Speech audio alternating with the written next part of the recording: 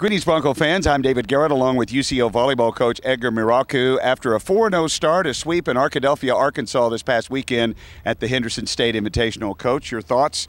Got to be good ones after getting off to the 4-0 start. Absolutely. It was a great first weekend for us. We got to see exactly the kind of lineups and combinations that we're looking forward to see. I think girls passed the first test, did excellent.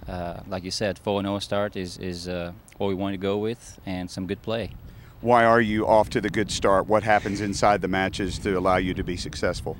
Well, I think there's a combination of things there. We have several returning starters, which is a great start to have to begin with. Any good team has to have certain ingredients on top of the starters. I think we're working well with serve-receive, number one, and number two, connecting with our setter more and more, so it's also going to be a ongoing thing, but it was definitely a great start.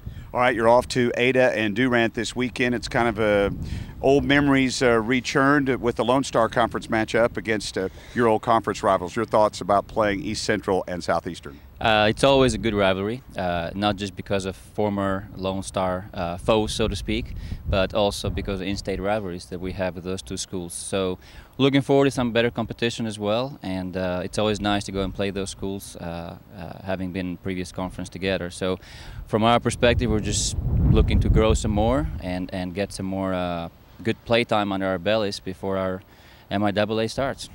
All right, with Edgar Miraku, I'm David Garrett. You can follow Bronco results here at broncosports.com.